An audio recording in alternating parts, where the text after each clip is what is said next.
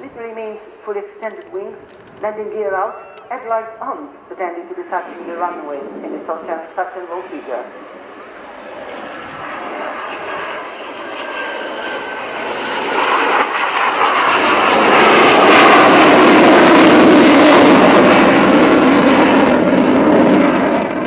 Then gravity on Earth.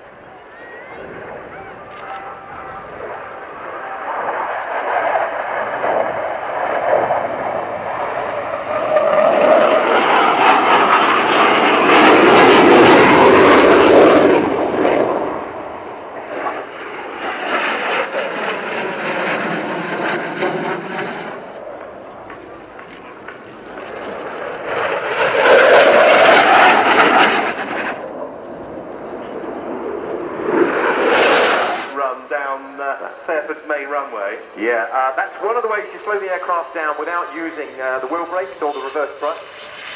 With the angle of attack there's a huge amount of air being compressed under the aircraft, which has the effect of slowing it down.